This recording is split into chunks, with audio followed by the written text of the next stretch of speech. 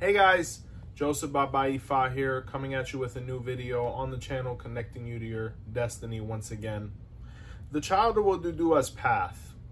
And if you haven't had the opportunity, please go ahead and tap on that subscribe button. So when we're talking about the Orisha Oduduwa, he's pretty obscure to say the least. More information has come out about him. We've been able to get some more clarity on him. I will also be putting a link about a video that we've done for Oduduwa on the channel previously, because it kind of plays into what we're going to be talking about today. But what occurred is that a question came in where presumably, I would imagine, a child of Oduduwa asked, can the child of Oduduwa go straight to Ifa, right? When we're talking about straight to Ifa, per se, it's somewhat misleading.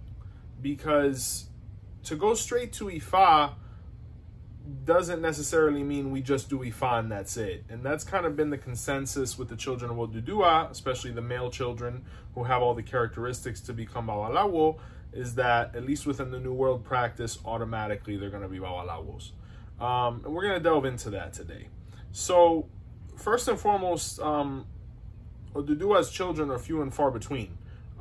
If you are a part of this very selective, priesthood or following, consider yourself special because it is very selective, right? There are very few. It doesn't come out a lot. Even though technically we are all Omo Oduduwa, being that we follow the culture of Ifa and the Yoruba culture and the spirituality of Ifa, being that Oduduwa is seen as the primordial ancestor, right? But we're talking about those who are specifically spiritual descendants of Orula, or reincarnations of him in this lifetime, right? Can they go straight to Ifa? When we're talking about this, one thing that cannot be understated, right, is that everyone should have their guardian Orisha received before becoming a Babalawo. At least in the Afro-Cuban tradition, we have this practice. So for the child of Oduduwa, they may have a path of going straight to Ifa, but always, first and foremost, completing or fulfilling with their guardian Orisha. They would have to receive the Oduduwa icon, or receive Oduduwa, to be able to go through the Ifa process safely, soundly, and successfully, right? And that goes for any child of any Orisha. You want to have your guardian Orisha before doing Ifa in any of its forms or fashions, right? So that's the most concise and quick answer to that question. Yes, they do have a predisposition towards Ifa, being that Oduduwa had so much to do with Orumila's process of even becoming a Babalawo, or vice versa. But still, the child of Oduduwa has to receive Oduduwa before becoming a Babalawo. So that's a pretty streamlined path, though. And then we're going to get into a couple different takes on that, even with this, right? Some people have the concept that the child of Oduduwa should initiate himself in Orisha before doing Ifa. If they were to do so, the Odu Iretesuka, which ironically is my Odu, and I've seen the scripture that really bases itself upon this, states that, if the child of Oduduwa were to consecrate himself in Orisha prior to doing Ifa, it would be Obatala, right? And presumably the path or manifestation of Oshanla, which within the Afro-Cuban tradition is seen as a feminine path of Obatala, right? And it really comes from a story within Irede Odura, where Oshanla saved Oduduwa and saved his reputation, and because of it, Oduduwa blessed her and said, "You'll be the mother of all of my children." So if the child of Oduduwa was to initiate into Orisha, it would be by way of Oshanla, and Oduduwa automatically would be their father, Orisha, being that is their actual guardian Orisha, right? Some people have the debate that this is necessary or not. I will say that for the gentleman who is trying to become a Babalawo, it is much less common. And if they did decide not to initiate themselves in Orisha before becoming a Babalawo, being a child of Oduduwa, as long as they had Oduduwa received, it's perfectly acceptable. I know multiple people with this case where they received Oduduwa first, and then after that, they initiated themselves as Babalawo, and they're doing just fine. Some people might want to go the extra mile completely up to them. But I always feel that we need to take actions that are concise and necessary. And if a gentleman just wanted to receive Oduduwa before initiating himself as a Bawalawo, that's perfectly fine. When we're talking about the child of Oduduwa initiating himself or themselves, because, women, I have met multiple female children of Oduduwa as well. If they wanted to initiate themselves in Orisha, this is a possibility as well. Now, if they were to do so, the accepted method now would be that they would initiate themselves into Orisha by way of Obadala, like I said, by way of Oshanla in that manifestation, Oduduwa still being their guardian Orisha and father Orisha. I recently was able to get my hands on some information that actually spoke of the different processes that used to go into actually crowning a child of Oduduwa directly. It does exist. It does exist even in the Afro-Cuban tradition. Now, whether it's ever going to be widely accepted or get implemented to a point where it's common, I do not know. If it hasn't happened within the last 50 to 100 years, I doubt whether it's ever actually going to happen. Now, things in this faith are always changing. Maybe a few like-minded people eventually could get together and maybe make this happen. It would maybe stir up some pots, but whatever is best for the client, the elder and the people involved in the initiation, if they feel comfortable with what they're doing, if they're prepared and they have the information to do so, who am I or who is anybody to say otherwise, right? But as of right now, it is understood and it is accepted socially that a child of Oduduwa within the Afro-Cuban Lukumi tradition cannot be initiated directly within that Orisha, right? If the person did want to actually go through with this, the best bet may be actually by going through the Orisha process in the Isheshe practice, because from what I understand, in Nigeria, this is still seen quite common and provides positive results. So for all the people that might be interested in crowning Oduduwa or initiating into Oduduwa directly, Isheshe may be the way to go.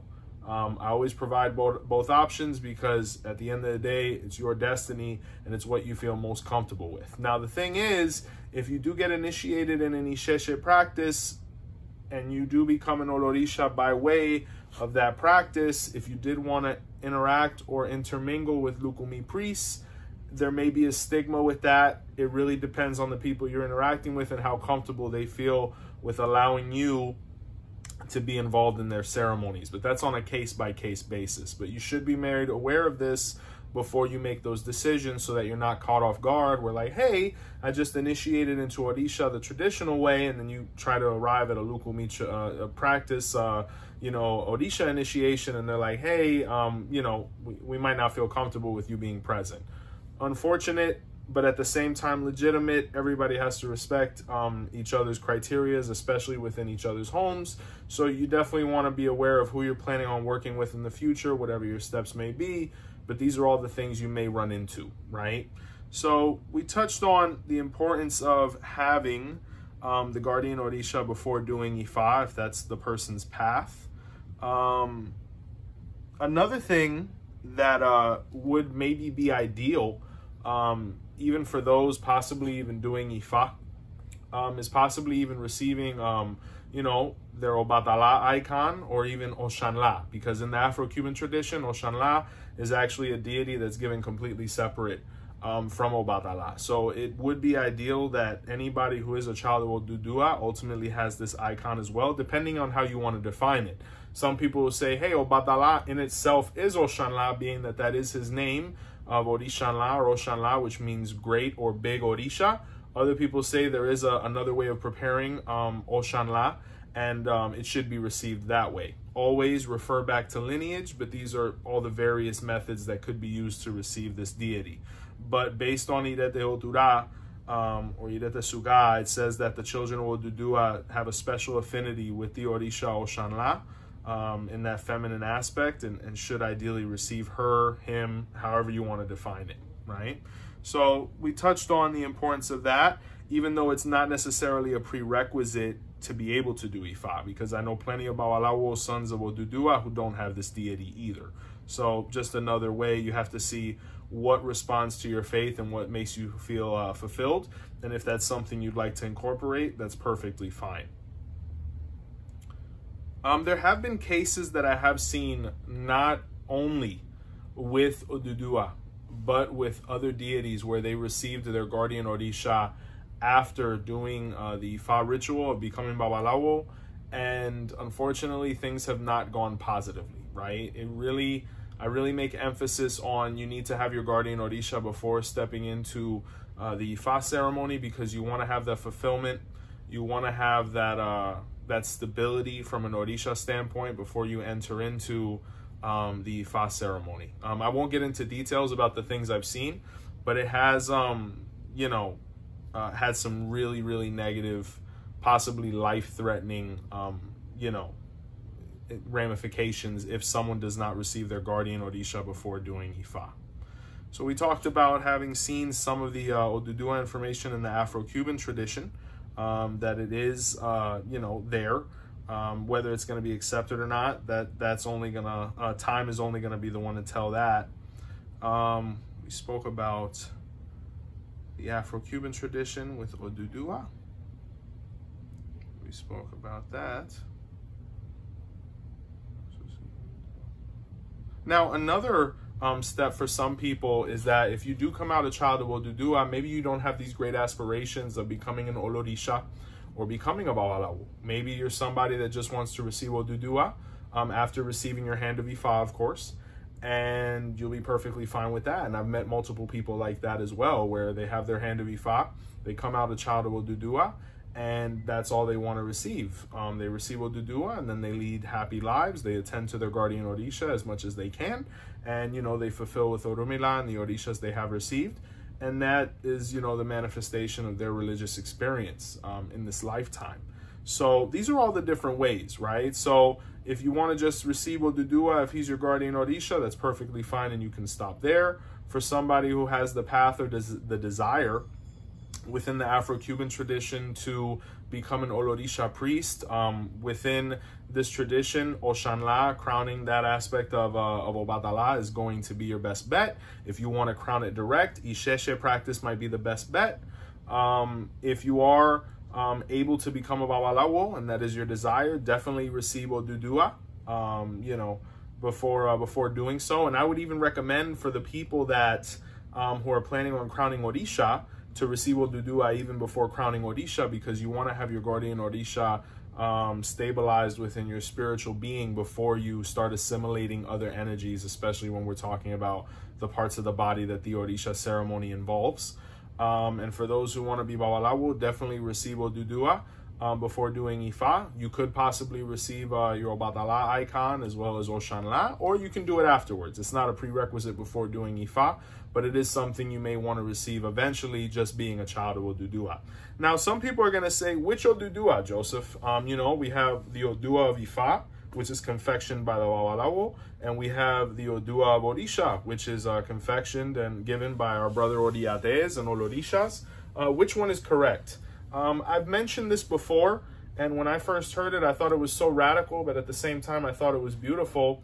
This ceremony actually used to be done in conjunction between Babalawo and Olorisha. Like a lot of the big ceremonies within our culture are done. I mean, there's not one ceremony of Ifa where an Olorisha is not present. There is not one ceremony of Orisha where a Babalawo shouldn't be present. And it's the same thing whether we look at the Itutu, the Onras, any of these big ceremonies. It usually takes this balance of Babalawo, Oriate, Olorisha priests. We're all present performing different roles, and Oduduwa was one of those things. Actually, this deity used to be given in conjunction, where the Babalawo would be playing his role in the ceremony, and the Oriate, or the initiates of Oduduwa, would be playing their role in the ceremony, and it would be given in conjunction, right? Nowadays, we haven't seen that since what I like to call the great schism of the religion happened after our brother Miguel Febles started implementing new rules and new methods, and we saw the separation that occurred with this deity, where Ifa kind of, you know, started dominating the giving of Oduduwa. And even the Orisha aspect of Oduduwa was given separately from the Babalaos, and everything kind of just separated. Ideally, this deity should be given in conjunction, where technically those two ceremonies actually fall in line with each other. To tell you which one is real and which one's legitimate, I really can't answer that, because they're both parts to a much larger ceremony that used to be one. So for those that are planning on doing Ifa, I highly recommend that you do receive the one that is given by Ifa, being that you are going to be maneuvering within those circles, you know, just because you want to be able to function within that capacity. I would say that ideally, anybody that wants to receive Oduduwa, if you don't receive it on that conjunctive status where everybody's present and everybody's fulfilling their roles and it's fulfilling those qualifications of Ifa and Orisha, you know, possibly receiving both, or possibly receiving one or the other, whichever one responds most to your faith. But the one piece of clarifying information I can provide is that ceremony is meant to be done amongst everyone, whether it be Babalawo or Diate, as well as all Orishas who received this deity as well. Everybody was present, and it each had its steps to where it would fulfill both of those qualifications. And that's really all I can say in video. But that's the most clarity we can provide on the child of Oduduwa's path. Someone asked this recently, and it is something that a lot of people are trying to get clarity on, because when you are a child or, you know, an ancestor or a celestial descendant of these deities that are a little less popular, like Oduduwa, Olokun, Orishaoko, Inle, Babaluaye, you know, what is it that we do? So Oduduwa is definitely one of them. My Odu speaks heavily about him. Irete Suga actually touches a lot on the process of, within the Afro-Cuban tradition, how we move forward with the children of Oduduwa. But the most important thing is the initiate and them feeling comfortable about what they're doing. That's why we present all the different informations, whether it be Lukumi or Isheshe, so that the person is making the best decision for them and their spirituality, right? Because everyone has to, you know, have a clear conscience when it comes to their own destiny. So guys, we really appreciate you taking the time to watch our videos. Getting closer to 3,000 subscribers every day. Very humbling that, you know, so many people are interested in Ifa and us providing this information, and you guys finding it useful in your own spiritual routines and progress. To schedule consultations with Joseph Baba Ifa, please go ahead and call 407-440-2086 or visit botanicacandlesandmore.com, where apart from consultations, you can find Orisha clothing as well as products to help you in your spiritual routine. If you haven't had the opportunity, please be sure to like, comment, share, and definitely subscribe. We're getting closer to 3,000 subscribers.